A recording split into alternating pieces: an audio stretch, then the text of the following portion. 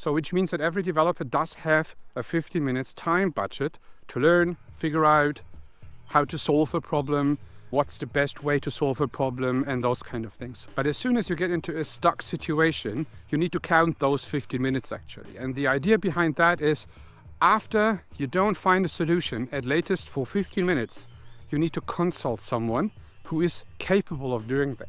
Like a senior developer who you know of, who is definitely capable of doing so. And the reason behind that is you need to stay in progress as a team. That's extremely important. It is important for your users, it's important for the managers, for your team, for your credibility as a team.